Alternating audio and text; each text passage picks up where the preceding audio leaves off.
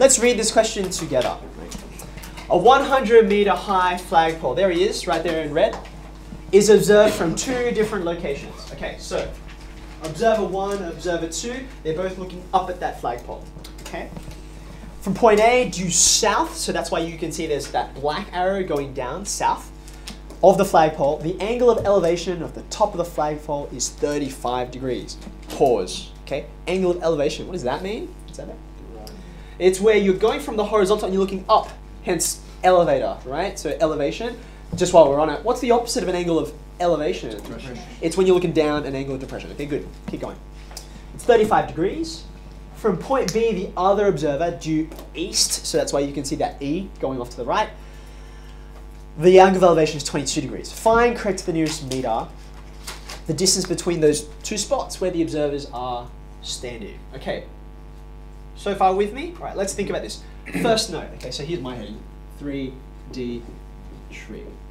Okay, first note that you need to make, just as a little subheading before we even start doing the question, is language. Language, right? I pointed out to you, oh yeah, there's this thing called an angle of elevation, an angle of depression, blah, blah, blah, blah.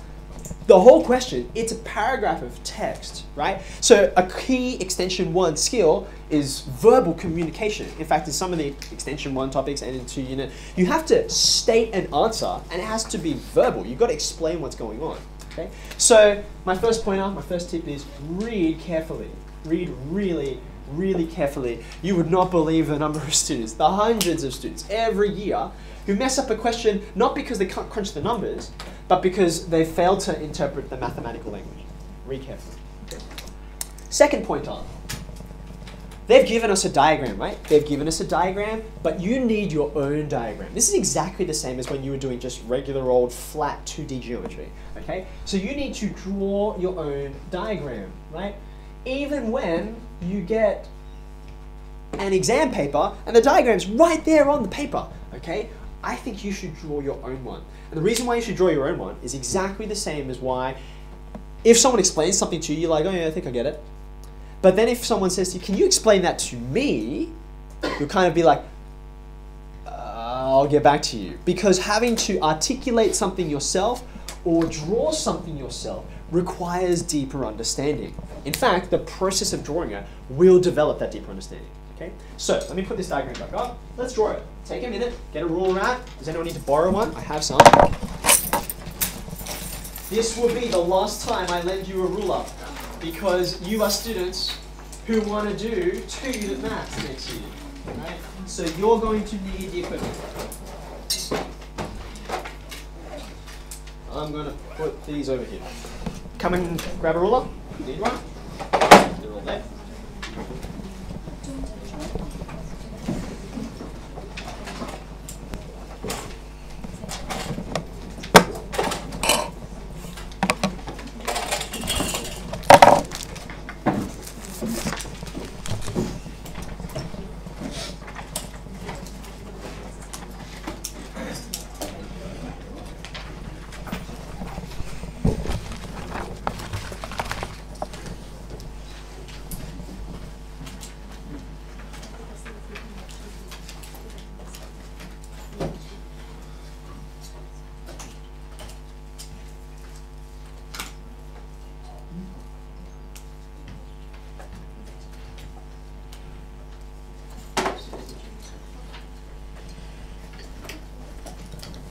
It's alright if you've already started drawing it and it's not going to do what I'm about to say, but as a general rule of thumb, the diagrams that I draw, if I want to work with them, I make them no smaller than my palm. See that?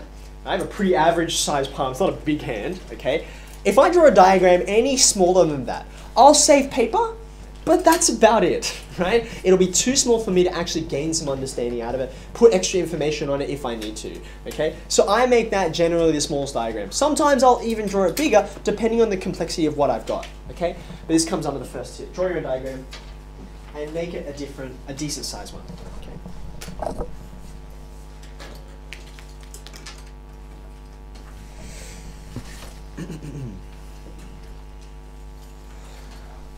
Okay, now, you're mostly coming towards the end. You've drawn a 3D diagram, right? And you can see what they've tried to do to explain what's going on spatially, right?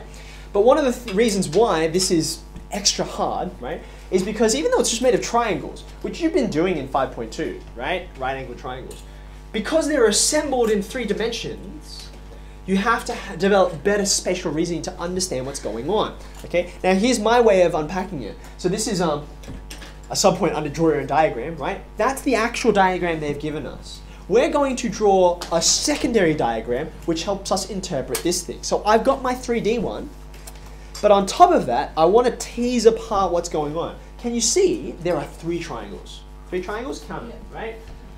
1 on the ground, 2 and 3 that are sort of up in the air on a vertical plane. Okay? So those 3 triangles I want to draw separately so I don't confuse them with one another. Okay? So let's have a go. They're all right angles, right? I'm literally going to go from left to right.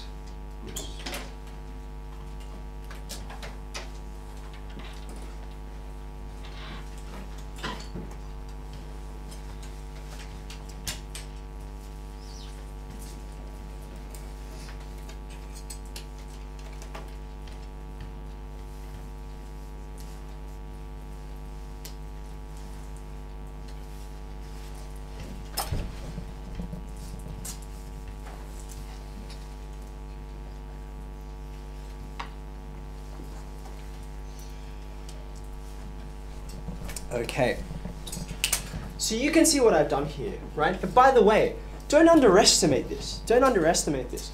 You will not get any marks for having done this, right? But you will get marks in an assessment for having got things accurately because you drew these diagrams, right? I see students, they try and save themselves 30 seconds. That's all it took for me to draw these, right? They try and save themselves 30 seconds by drawing less diagrams. And they lose that 30 seconds back when they just stare at the 3D diagram and they don't get it, or they make an error and they have to come back and fix it, okay? So I've got my diagram. I haven't started the question yet. I'm just understanding what's going on, okay? Go back to that paragraph of text. What are we after? What are we trying to find? Distance between A and B. Very good. AB is what I want, okay? Now, another tip again for diagrams, right? Color is a legit meaningful way to make your diagrams better, right? If you don't have any colors, get some, okay? They help you see in a complicated set of diagrams what are you actually after. Here is the distance that I want, right? You can put it on both diagrams. You've got the 2D one and the 3D one, so that it's absolutely clear what you need to find, right? Now we're ready. Okay, this is what we want, but you can see obviously the problem here is that AB is situated in a triangle that you know absolutely nothing about, right? You have no information down there, okay? So these are the triangles we know stuff about, and these are going to be our access point into this triangle down here, okay? So now we're going to get to work. I can see 2 triangles about which I know loads of things, okay? I want to move from here into here. Here into here. What's the common point between those? Look at your 3D diagram. Look at your labels. It's AC, isn't it? See this side is this side. You can correlate your diagrams and see the relationship. So if I can find this, that'll give me this. If I could find this, that'll give me this. And then I'm home and hosed, right? It's a right angle triangle. I can just use Pythagoras, all right? So let's begin. I start by saying, in a particular triangle, right? Again, do you have to name your triangle? Well, not really, okay? But do you want to get the question right? Do you want to be accurate? Do you want to know what's going on? And do you want to communicate that you know what's going on? I do, so I say what triangle I'm talking about, because there's 3 of them. In triangle ACT, this is trig, what are you going to say? What statement are you going to write that will get you towards what you want? Any takers? Yeah. You use auxiliary adjacent and tan. Okay, very good. So pause for a second. The angle that we know is over here. I mean, we can find this angle, but why bother when we already have one, right? Relative to this, we have an opposite and an adjacent side. The opposite we know, and the adjacent is what we want to know. Okay, so soccer, toa, that's why we use tan. Perfect. So in this triangle, tan of that angle is equal to opposite on adjacent. Okay. Yeah. AC on 100. Ooh. Okay. Now let's just pause there. I'm so glad you said that. Right. Our instinct is always, when we want to find something, we tend to put that up front, okay?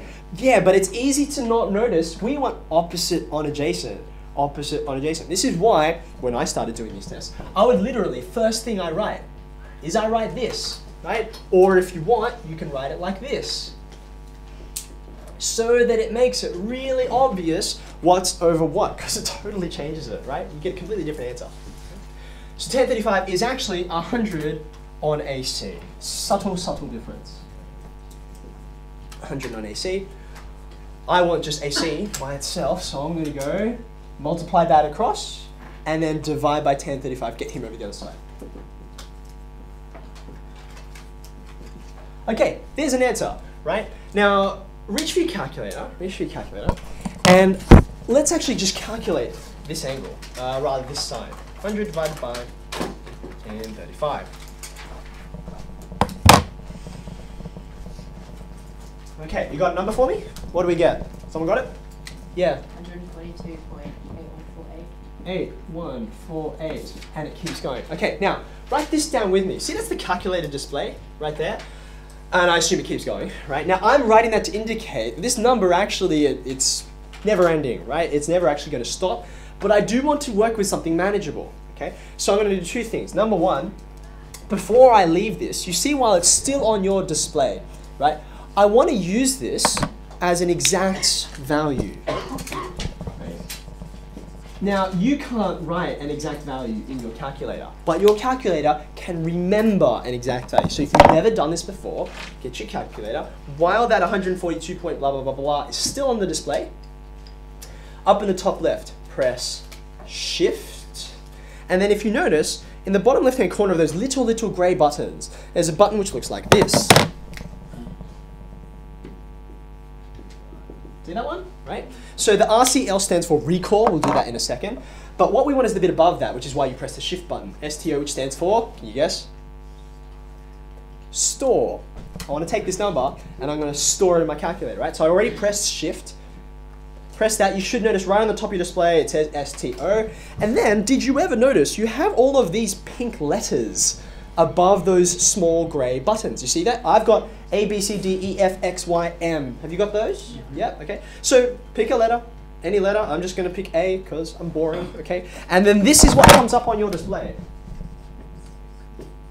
Okay, so it's reasonably self-explanatory, right? It's taken your answer and it's put it into this letter. So every time you use this letter, it's going to think this. So in other words, your calculator is doing algebra, right? Okay, now let's just double check that, clear that off. It's all gone, right? Your display is clear. Now we can double check that number by using the recall button, right? So you just hit recall, don't press Shift, press recall, and then go A, and it should tell you, recite it back, okay, I've got 142 point blah, blah, blah. That's handy, we'll hold on to that.